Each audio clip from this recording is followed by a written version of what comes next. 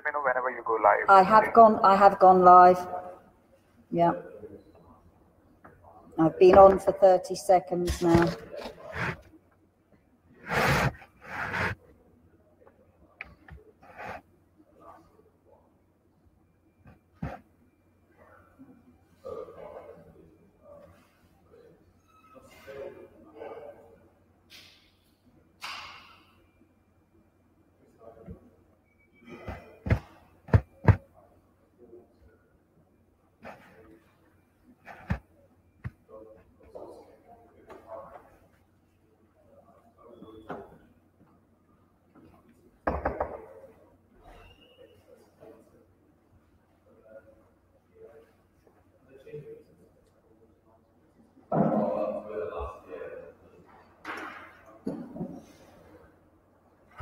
So Jane, you can go live now. I am live. I'm sorry. Yep, it says I'm live. I have been live for 1 minute, 29 seconds. All right. So just start off with a hello and a brief thing about Durham. Okay. Well, thank you very much to Ajay and to Shubhra and to Aditi for inviting me to talk to you today. My name's Jane Gibson and I'm the coordinator for Durham World Heritage Site. Apologies for my eccentric location. I'm between lectures, so I'm sitting outside the common room. From GoUNESCO asked me to look at some questions to talk to you about today. And the first one was, why is heritage site management so important? If I look away from the camera, that's because I've had to have a hard think about this and I've put some notes together. So I think it was important, first of all, to agree why heritage is important. And I went back to the World Heritage Convention there. It told me that the cultural and natural heritage is amongst the priceless and irreplaceable assets, not only of each nation, but of humanity as a whole. The loss through deterioration or disappearance of any of these most prized assets constitutes an impoverishment of the heritage of all of the peoples of the world. So parts of that heritage, because of their exceptional qualities, can be considered of outstanding universal value. And we're really lucky here in Durham to be one of those sites, and as such worthy of special protection against the dangers which increasingly threaten them. So I'm biased. I'm already bought into why heritage is important, but I think that really articulates it very well, that it's important to those of us who are turned on to it, but it's of value to everybody. It enriches their lives. Protection and management of World Heritage properties ensures that that outstanding universal value is maintained and enhanced, and very importantly here, for present and future generations. And so that's a vital thing about management. We are only temporary custodians. We're actually just looking after it for the next generations to come, our descendants. And if we don't manage the sites properly and preserve that, they won't be inheriting it in the beautiful state that we've got the site. We have no right to say that people wouldn't do that. Now, I think that heritage is of increasing significance to each and all societies today, perhaps because of increasing rates of change in society, increasing globalization. And because of that, the need for management is even more important. The environment in which our sites sit is increasingly changing. And there was a very nice little graphic that I picked up from the Managing World Heritage UNESCO guidelines. My sophisticated visual aid here, but you will be able to see that afterwards. Let me see if I can get that up there. Is a very good little graphic which talks about all the different things that are impacting on us today. So we have visitors, increasing visitor numbers. Here in Durham, we had over 800,000 last year. We're heading towards 1 million visitors a year. We also have climate change, something that's absolutely vital. We're seeing increasing numbers of storms here in Durham, so that's affecting us. Other more low-lying sites, sadly, are seeing the challenges of flooding. The need for development, that's a continuing factor that's happening here in and around Durham. We're already always, for the last 1,000 years, life has been changing, so new things have been happening. Resource constraints, we're going through an economic downturn here. Money for heritage has always been a challenge. We've now got to make less money, go further, so that's something that's coming on. But the wonderful opportunities as well are increasing global community, new opportunities to interact with people and share our heritage. Those challenges we've got there. So we've got some challenging things to do. Evidence of past societies can give us all a sense of belonging, a place today, a wider perspective and insight into other people, both regionally and globally. And of course, understanding the past, I confidently believe, can help us to manage problems of today and the future. History has something to tell us. That ever-increasing rate of change in our lives ensures that our heritage sites are being exposed to pre-existing threats and challenges, new threats, and at an increasing pace. But not to forget that those challenges aren't just threats, they're also opportunities for us. I'm a glass half full person. I see those opportunities being wonderful. Effective site management is vital to ensure that we can hand these precious assets on to our descendants in as good or better state than that in which we inherited them from our ancestors. So that really was my dash through the first question that I was asked to look at in this introduction. I'll now go on to the second one, which was to ask me to talk about a particular best practice or success story related to my heritage site management experience.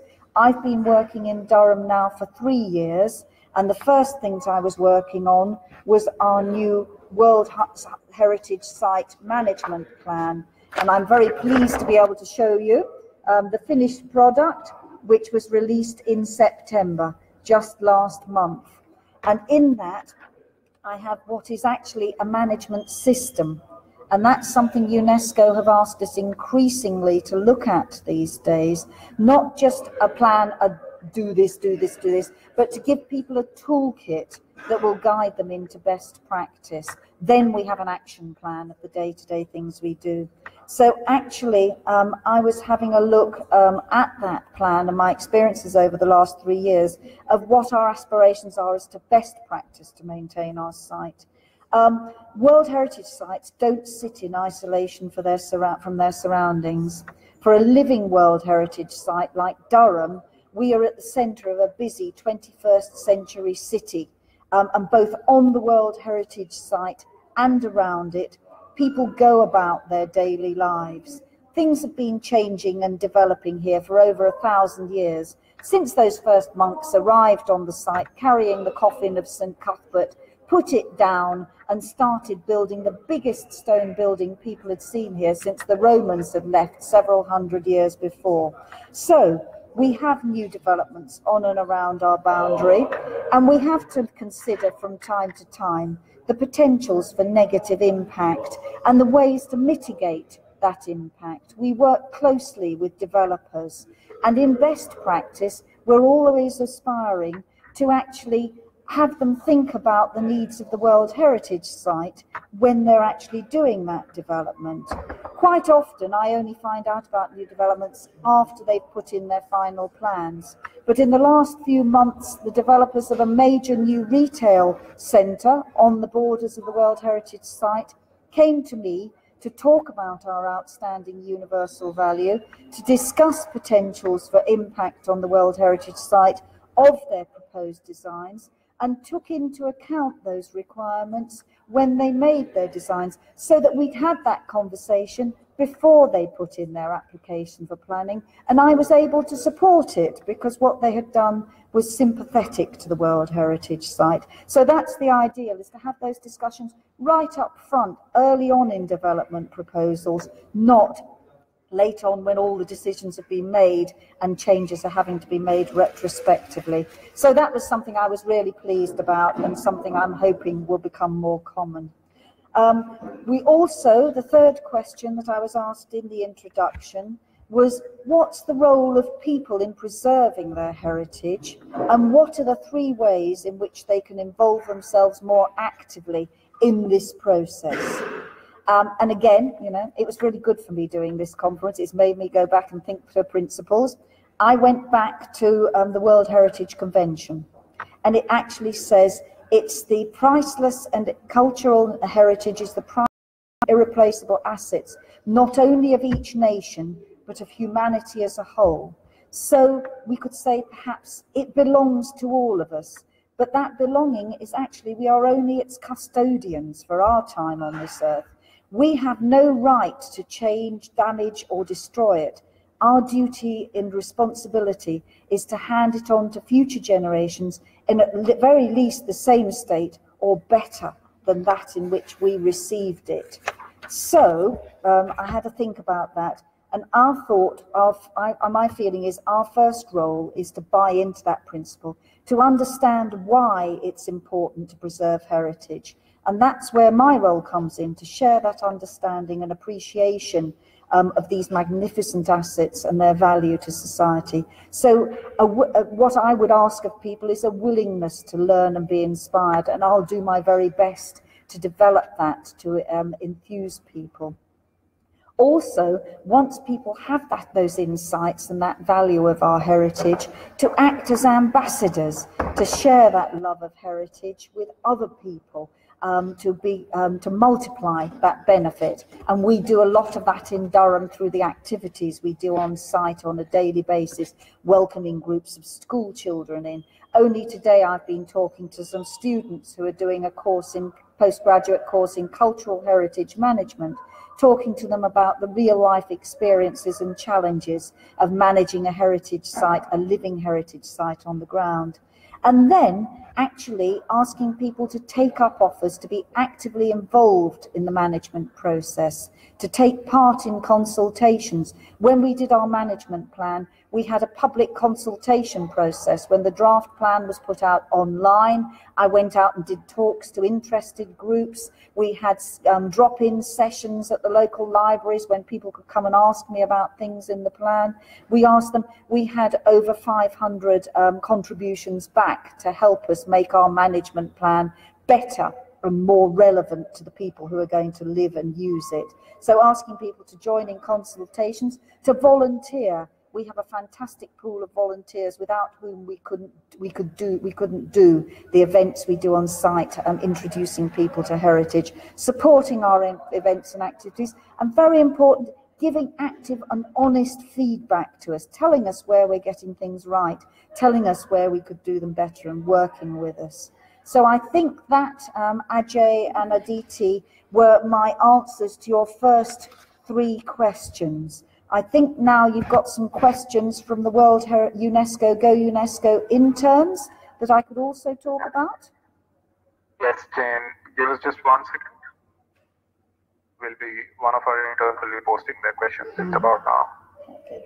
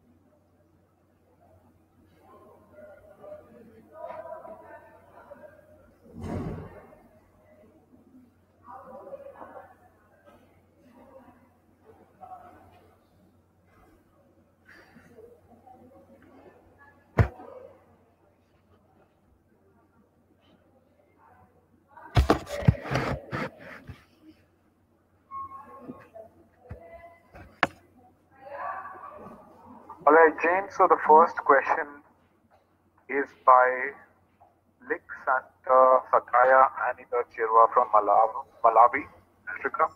And his question is, how do you foster cultural authenticity along with tangible heritage in the communities? Excellent. First, I'd like to say another thank you to the wonderful GoUNESCO interns for their questions, because again, they really made me sit down and think about the principles that I perhaps take for granted sometimes. I can tell you I spent a bit of time yesterday going back to some of my references and reflecting on my experiences. And of course, ALICK's question is very relevant because it's become increasingly important for us on World Heritage Sites. Looking back to our original inscription in 1986, our outstanding universal value was very much based on our tangible heritage. If you go back and you see our inscription, you'll see Norman to Gothic architecture, flying buttresses, Motte and Bailey castles. But when you see our updated outstanding universal value in 2013, it reflects the evolution of understanding and insight into heritage values and the increasing importance of intangible heritage in the World Heritage Convention and in our understandings of heritage as a whole. And in fact, speaking as someone who trained as an archaeologist, that resonates with me. I didn't just work as an archaeologist to find tangible artifacts, but to use them to tell me the stories of how people lived and breathed and existed and enjoyed the places and existed in the places. So now that intangible heritage stands on an equal base of importance in our statement of outstanding universal value. It's an integral part of our heritage value that people have lived and worshipped, learnt and made music, created art, met for events and come to wonder at our site in Durham for over 1,000 years and continue to do so today. And it is at the core of our key stakeholders' missions that they will continue to do all of these things in the future. So we're really lucky here that we're in a living World Heritage Site, that people are still doing what they have done for the past 1,000 years on and around our site, albeit in different and evolving ways.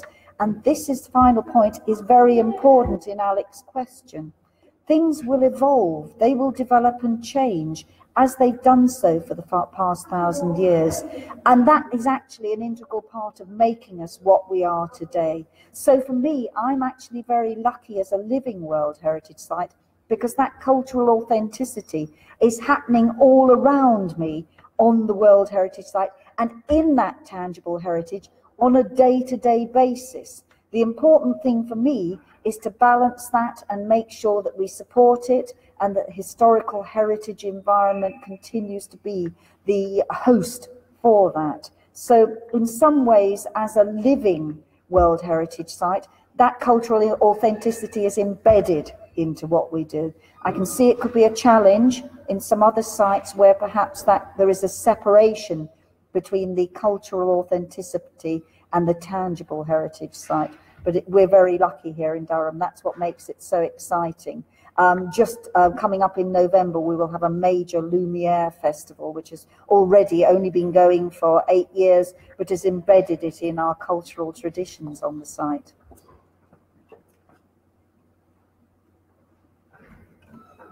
All right, Jane, that was lovely. Thanks so much. So the next question is from one of our interns, JAMBO SANDE. He's also from Malawi.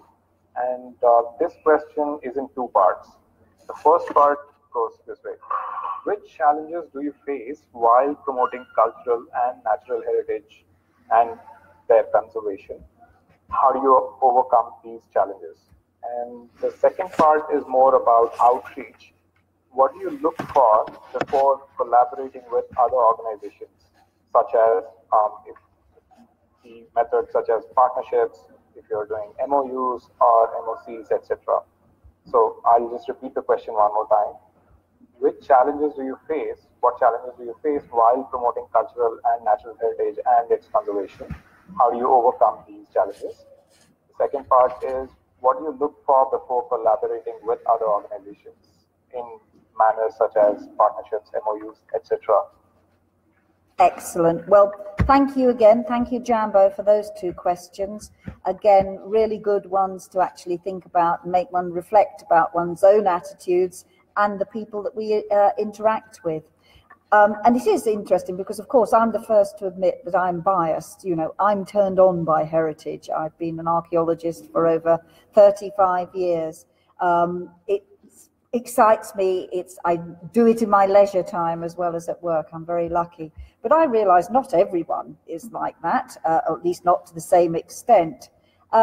So part of the challenge for me is we can have a challenge of a lack of understanding and insight, but we can do so many ways to share our enthusiasm and our insight with people. We can increase understanding through explaining to people. For example, here at Durham, we have an annual World Heritage Lecture Series. And this year's theme has actually been Heritage at Risk. So we've actually been able to we've had 6 visiting lecturers come in for evening lectures, public free lectures, to talk about heritage conservation. We've had 40 to 60 people come every other month to hear insights. And those have gone from the macro, the worldwide challenges, when we've heard about the Blue Shield programme. We're very lucky that Professor Peter Stone at Newcastle University is just a few miles down the road, and he's the UNESCO chair in working on protecting cultural heritage in areas of conflict.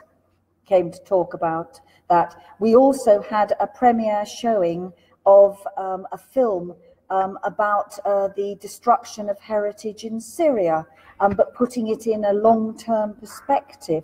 We then most recently returned to the regional challenges with our Historic England advisor, talking about the British Heritage at Risk programme, which is very topical because it's just been updated in the last couple of months, and we have some heritage sites here in the north of England which have just arrived on the Heritage at Risk programme. I'm very pleased to say none in Durham, so that helped me.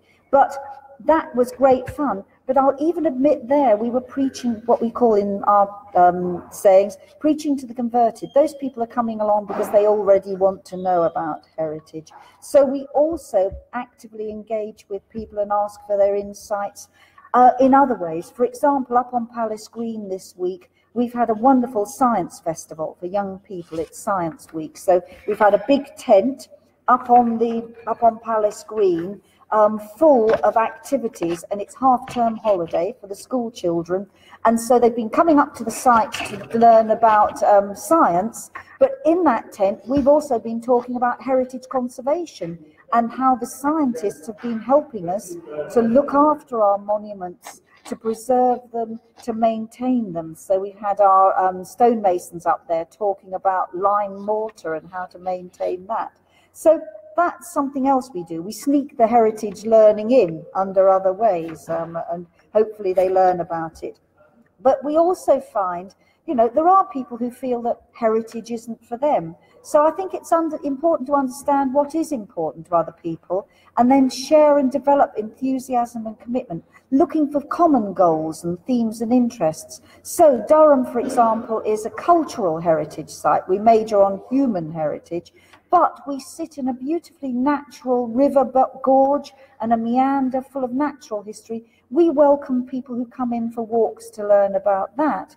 And while we're telling them about the beautiful natural environment in which we sit, we can also talk about the human heritage which has come there and the natural environment that brought us here. The fact that that beautiful river bend made a natural fortified site for the monks to first set up their new monastery over 1,000 years ago.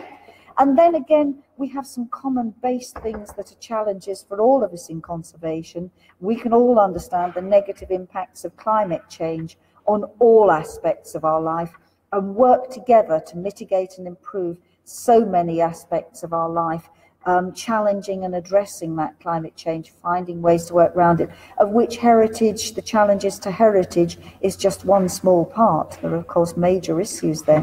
So there are the ways of talking to people who are already interested by it, increasing their knowledge and insight, widening their knowledge, seeing the wider areas of challenge, but also the sneaky ways of finding back ways in to interest people in heritage, get to what interests them and slip the heritage in. I'm not averse to that as well. And then the second question that we had from JAMBO, which was about what do I look for before collaborating with other organisations. Well, partly I'm very lucky anyway, because the Durham World Heritage Site is a partnership organisation. It isn't one single entity that runs it. It's a partnership between Durham University, Durham Cathedral, Durham County Council, St John's College, and then some other advisors, Durham City Trust, Historic England, and ICOMOS. So already, just by nature, we have a memorandum of understanding between those three partners to work together to maintain and support and celebrate and gain best benefit from being part of a World Heritage Site. And indeed, I'm actually employed by that three key partnership. The three partnership of the university, the cathedral and the county council fund my post as coordinator and provide the support to maintain that. So collaboration is built into our DNA from the start. But actually, of course, we are always building new partnerships, and we're always looking for common ground and interests. So, for example, with the Science Festival, looking at engaging young people in new, exciting ways to see their world and hosting that on the site. And so important, really, right at the beginning, is listening to each other, finding out what our different stakeholder interests are, anticipating, and then finding ways of places that we have interests in common, and then also being aware and open to places where we may have conflicts of interest and finding workarounds that. When you're working in a partnership, there will always be needs to compromise, to find common interests, to find ways of supporting each other. So engendering an atmosphere of mutual respect and support is vitally important. Listening, being open to other people's points of view, finding ways to work together and collaborate. I think those are the things that have been very important to me in setting up our collaborations with other organisations. Cool, lovely answer. Thanks, Jane. The next question is by our intern from Kenya, LEILA YUSUF, and she has a two-part question as well. The first part is, what are the opportunities for community involvement on World Heritage Site management with emphasis on youth? Do you know of any success stories from Africa or in particular from Kenya? The second part is, what is the future of World Heritage with respect to infrastructure development versus conservation? These two opposing forces, what is the future of World Heritage? And in respect of rising conflicts, like in terms of heritage, in terms of conflicts themselves. The first part is, what are the opportunities for community involvement on World Heritage Site management with an emphasis on youth? And if there are any success stories that you know in Africa or in Kenya. The second is, what is the future of World Heritage and with rising conflicts, both in terms of conflict as in wars, etc., and in terms of opposing emphasis on infrastructure development versus conservation. Yeah, excellent. Well, thank you very much, LEILA. Very relevant questions. Your first question, particularly with that emphasis on youth, because of course we know in the World Heritage Convention, we are just custodians of World Heritage for ourselves in the present, but for people in the future. So the young people that we work with are vitally important because they will be the next generation taking on our wonderful heritage, and part of our important thing is to make sure that we give it to them in as good a condition as possible, and we equip them with the tools and the ways forward to continue that vitally important responsibility that we hold. I'm very lucky because, of course, Durham University are one of our key stakeholders here. I'm actually sitting in the Department of Engineering at this very moment, looking at a wonderful model of a Formula One racing car across the way that some of our students have been working on. With Durham University as one of our key stakeholders, I'm surrounded by very enthusiastic, committed, and highly engaged young people. We have several postgraduate courses here at Durham directly linked to our site working with heritage. We have a postgraduate course in International Cultural Heritage Management, another one in Museum Studies, and today, this morning, just before I came and joined you, I was actually talking to the postgraduates looking at cultural heritage interpretation. So that immediately gives me a way into talking to this fantastic reservoir and working with this fantastic reservoir of young skills, experience and enthusiasm. And our neighbouring Newcastle University as well has the International Cultural Heritage Studies department. We do a lot of work. Students come and do placements with us every year, and most years, between particularly Durham University and Newcastle, over the placement period, we would normally have 15 or 20 students doing placements on the World Heritage Site. So immediately we're getting that experience. They're working with us, getting experience, but we're having the fantastic opportunity of them doing projects for us. For example, last year, Gloria, one of our students, created a special photographic competition with young people, what makes Durham World Heritage Site great, which produced some wonderful insights from young people of hidden things that I wouldn't have even seen, that made me see Durham World Heritage Site in a different view. We also have employment and volunteering opportunities. Many of our students work as volunteers at the Cathedral, helping with the castle on guided tours, and at our World Heritage Site Visitor Centre as meeters and greeters, telling people about Durham World Heritage Site. And sometimes, when we're really lucky, some employment opportunities as well. We also have two pre-university groups, Durham Cathedral Young Curators and the Heritage Lottery funded Young Heritage Ambassador Programme, which was hosted by Blanavon World Heritage Site here. And these youngsters meet regularly on the site and use the World Heritage Site as an inspiration for creative activities. They often host events such as at World Heritage Day. They produced activities for visitors to do on the site, colouring, site activities. They did special Heritage Open Day guided tours last year when they gave a young person's view of the World Heritage Site. Again, it was great. I went on one because they saw very different things from I did that were interesting and quirky. They're putting on an exhibition in our World Heritage Site Visitor Centre in February next year. Over the winter, they're going to do a photographic interpretation of the site, some new things again. They also give guided tours, and they come and visit us. And we get visits from other young heritage ambassador groups as well, so they benefit from learning from each other. And then also Durham Castle, which is one of the hearts of our World Heritage Site, houses the oldest college of Durham University, and they have a castle community action group.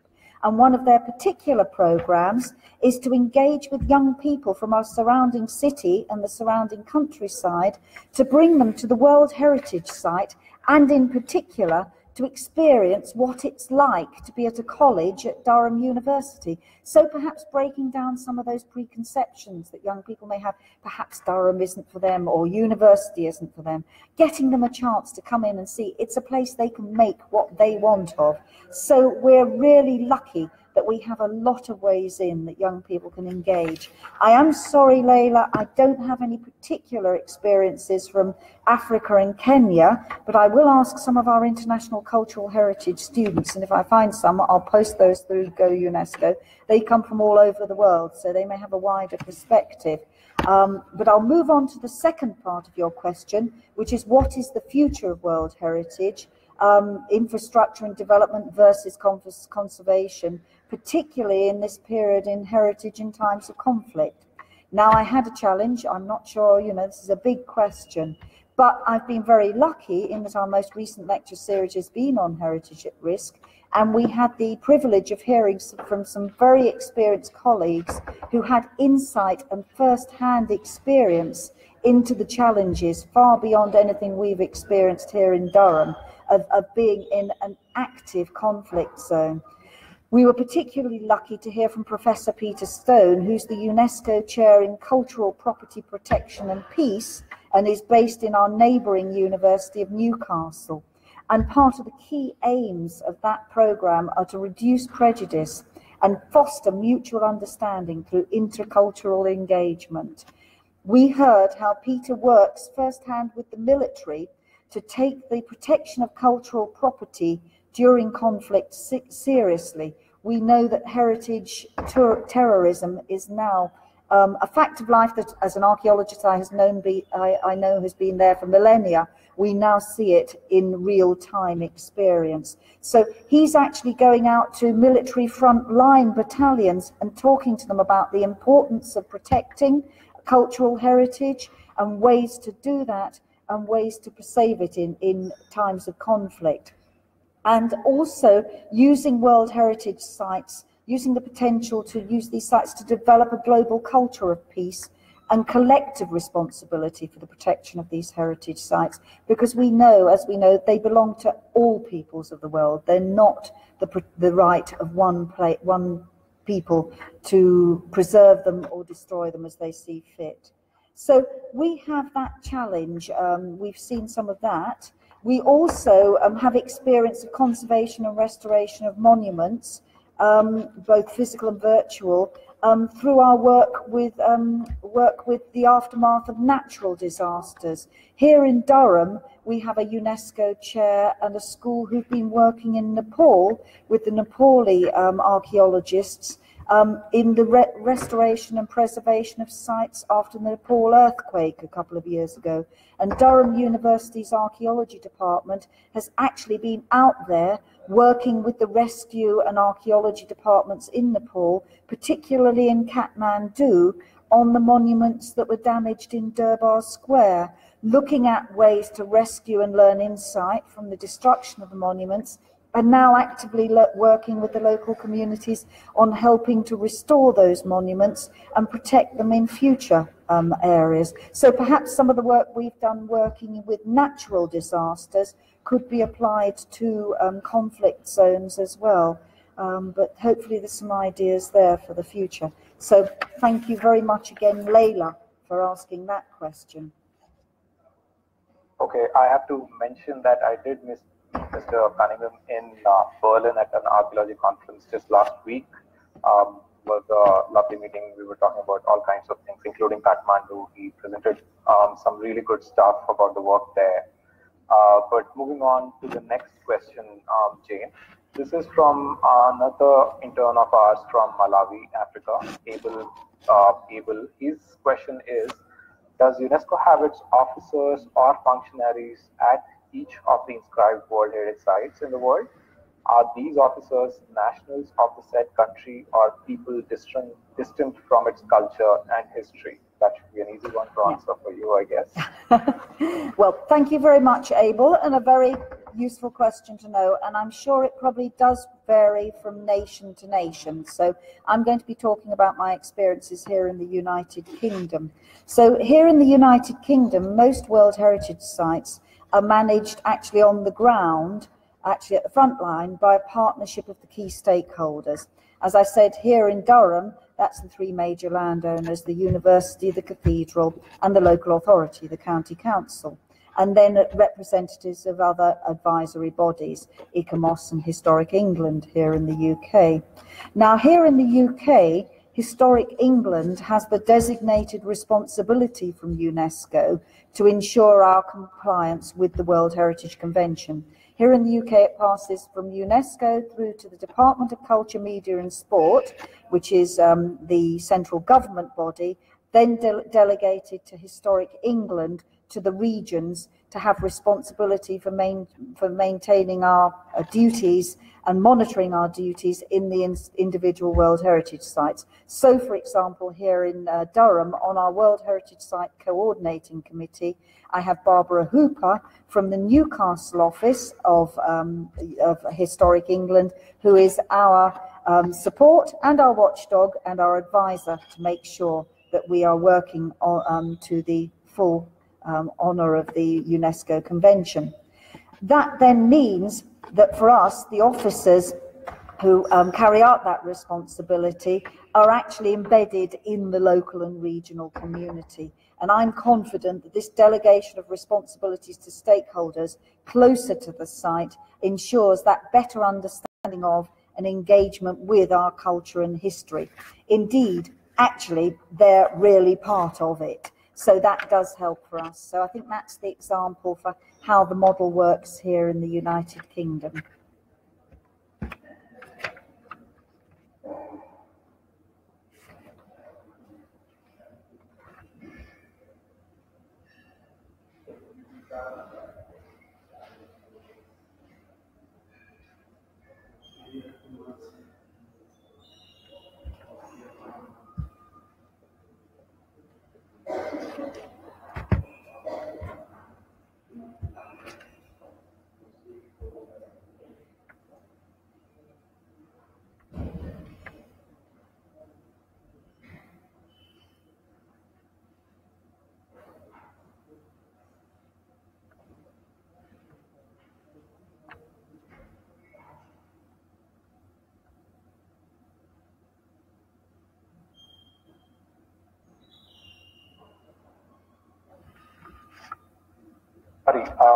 Sorry, I lost you a little bit. So our next question is from Alice Mini in Italy. She's also an intern at GoUNESCO, and her question is about the resources designated to the cultural sector and the distribution among site maintenance and other cultural activities. Also, the percentage of GDP spent in this sector and how it is distributed.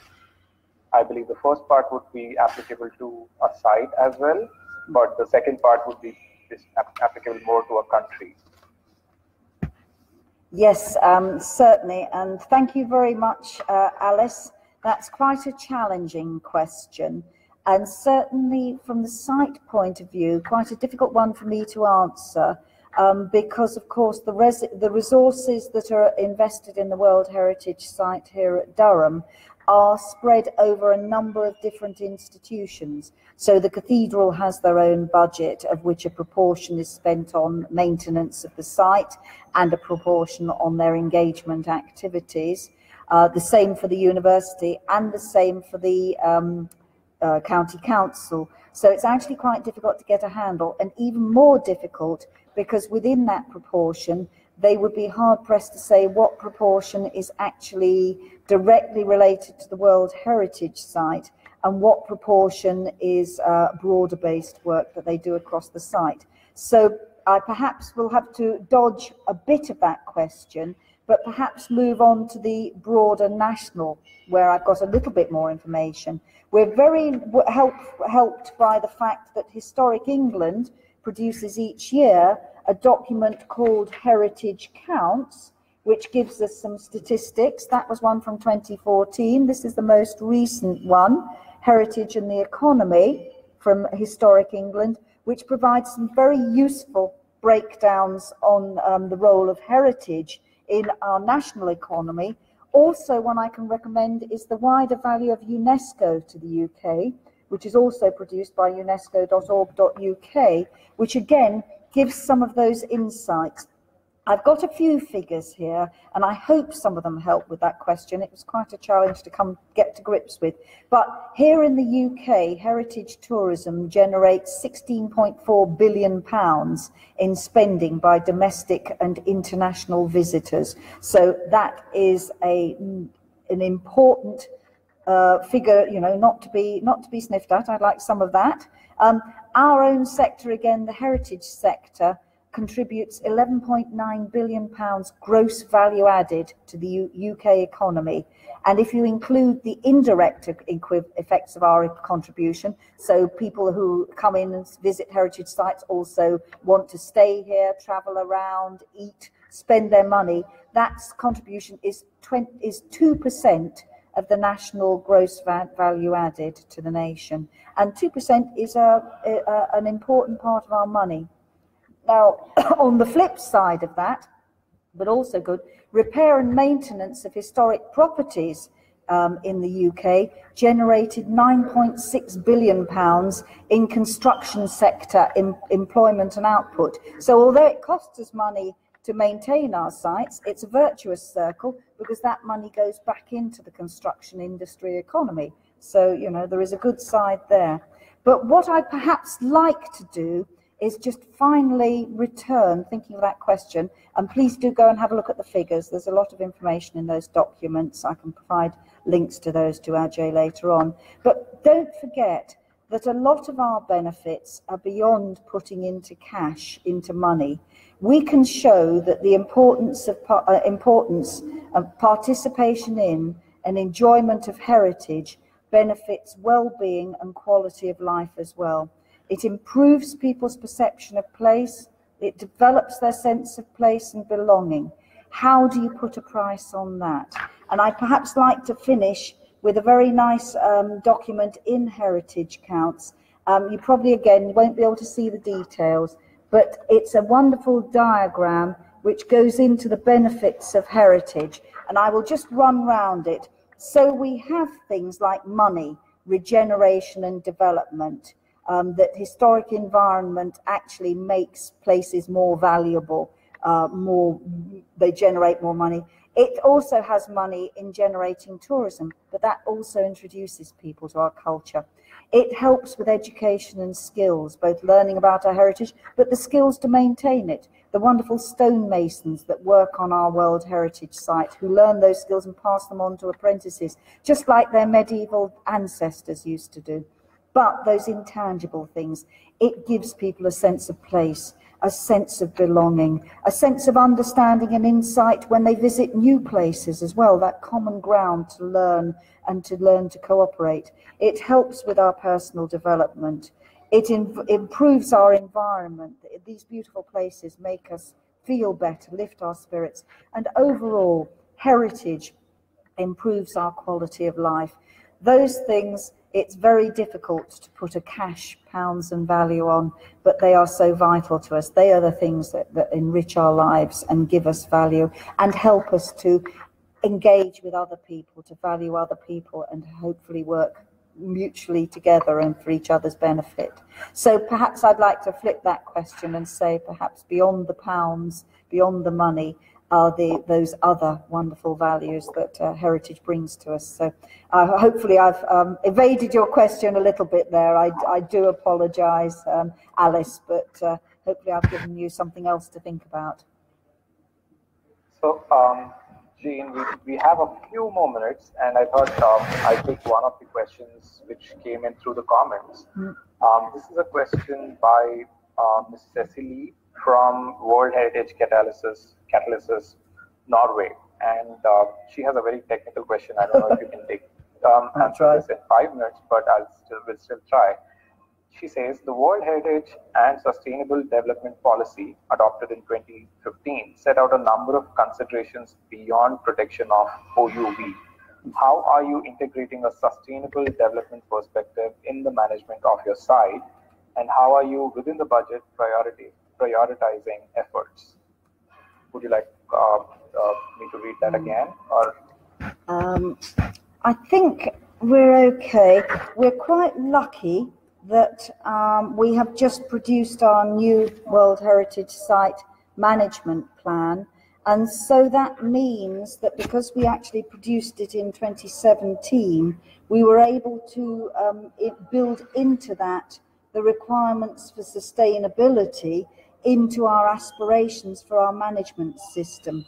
And so we actually require all of our key partners to sign up to that in their work on the World Heritage, supporting the World Heritage Site, and actually in their considerations for projects to always build in a consideration of longer term sustainability into what they're doing. It's one of the checklist items that they have to consider. So if we're doing a new development on site, longer term sustainability is in there, funding, resourcing, and actually anticipating what those needs might be. I'm not sure if that's detailed enough an answer. If you want to push me further, please do have a probe into Cecily's question. Right, so I'll just repeat that one more time. The World Heritage and Sustainable Development Policy sets out a number of considerations beyond protection of OUV. How are you integrating a sustainable development perspective in the management of your site, and how are you within the budget prioritizing these efforts?